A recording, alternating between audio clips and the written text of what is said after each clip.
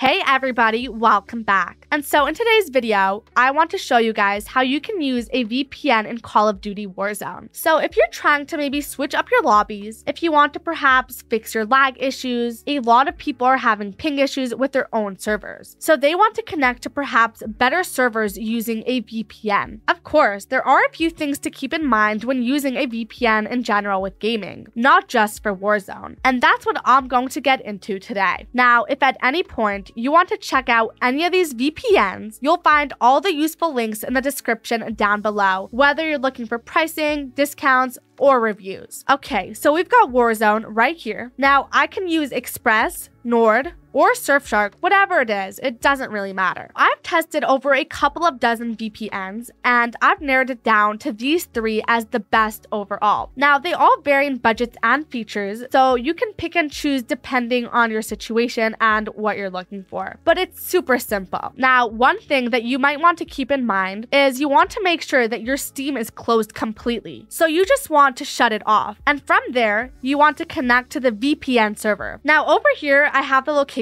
of the Warzone server. Now, this is useful because depending on where you are, you just want to make sure that you're connecting to the VPN server that is closest to your game server. Okay, so let's just say you're in a country that doesn't exactly have a Warzone server in it, and maybe that's why you're lagging. So let's just say maybe you're in Portugal and you're having problems with your ping, and maybe your ISP is not really giving you the best of packages, especially for gaming, and you're just not having a really good time. So what you want to do here is connect to the VPN server. So in this case, the closest game server is in Spain. Now, maybe in Portugal, if you're connecting to Spain through the ISP server, you're getting very high ping and you're just not having a good time. So if you connect to the Spanish server right here on, let's just say, ExpressVPN, you're going to be closer to the game server. So you're going to be eliminating the distance between your VPN server and your game server, making sure that you get the best ping possible. And so once you figure out the locations out, you want to go back to one of these VPNs, no matter which one it is. I actually like to go with ExpressVPN because it's super easy to use and it's very consistent in my experience. So we're going to go here and just go to Spain and connect to the Madrid server since Warzone has a server there. So now once we've done that, we're going to click on the Madrid server and just connect to the VPN. Now, if we go to what is my IP address, you'll notice that it's going to say I am in Madrid. So this is how you can double check.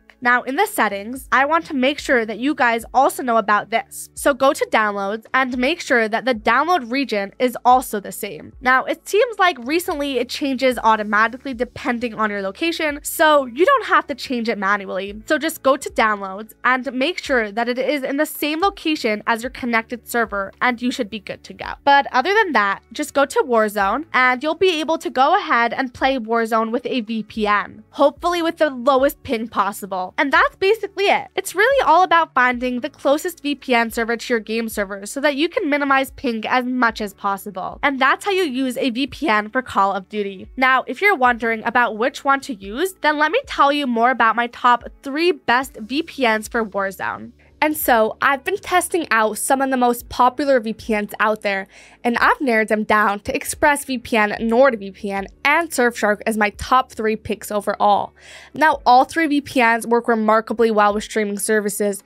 They provide some of the best speeds, they're very easy to use, and they also have the necessary security features, such as a kill switch, split tunneling, and a bunch of protocols. But of course, they still vary in what features they offer and how much they cost, and picking out the best service for you will depend on what you're looking for in a VPN. So let me break down each service individually to help you make a more informed decision. First up, we have ExpressVPN, which is overall the best pick as it came first in most major categories, like speed, security, and privacy.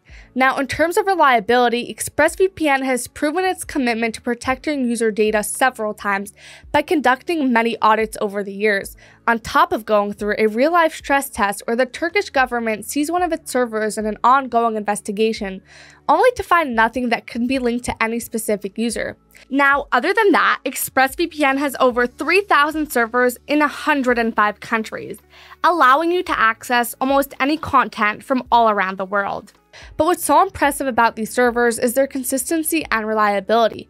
Whether I'm streaming, gaming, or torrenting, I've had great speeds and uninterrupted connections. And besides being super simple to use, my favorite thing about ExpressVPN is how responsive it is across all devices.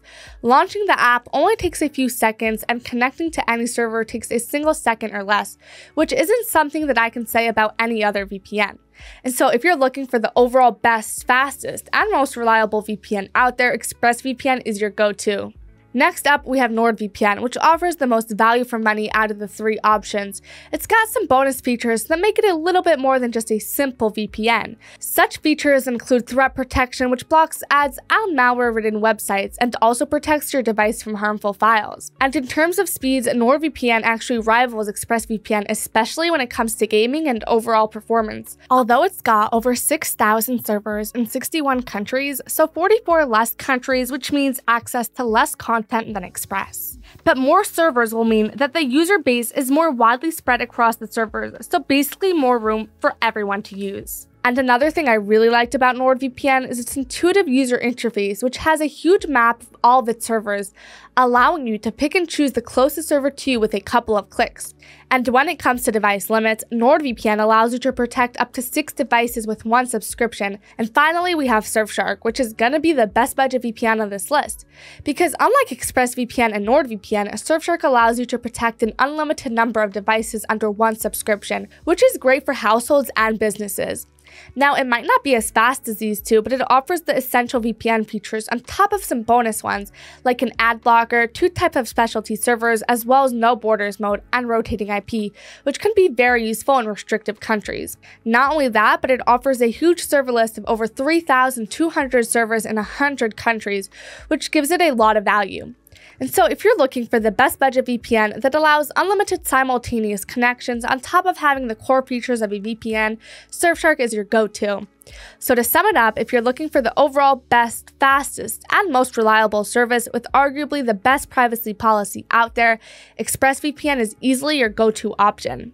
NordVPN is going to be the one to get if you're looking for a well-rounded VPN that offers bonus features while maintaining great performance and security for a reasonable price. And finally, we have Surfshark, which is the best budget VPN as it allows for unlimited connections and it offers the core features of a premium VPN at the cheapest possible cost.